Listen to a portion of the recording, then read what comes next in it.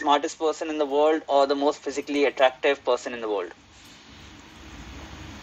The most physically attractive person in the world. Really? Because, true. Yeah, I've seen it over time that beauty beats brains. So The fact is, you can't make a fit body with wealth. How much wealth you have? It's possible. No, it is possible to do it. No.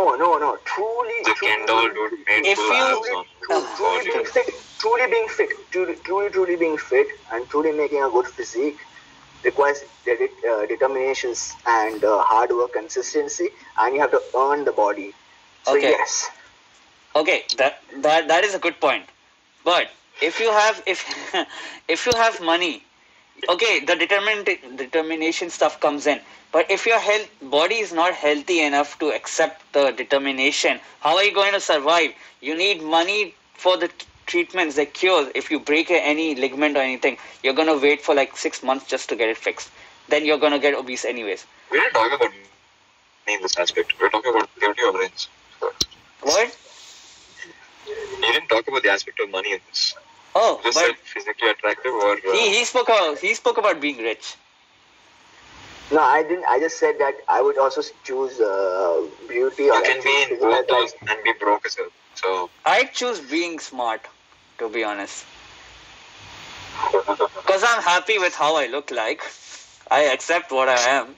it's okay. I think This I means think, you're not satisfied with physical what you look appearance is like.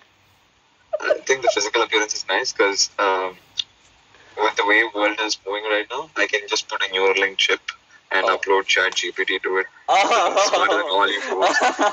The point is, I'm already happy with my smartness. The amount of brains I have, attracting various topics and everything. You think I would need more brains?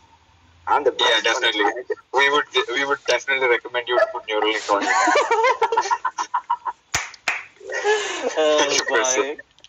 Oh So boy. we can be the ones who control your brain and add and do things that you don't really need.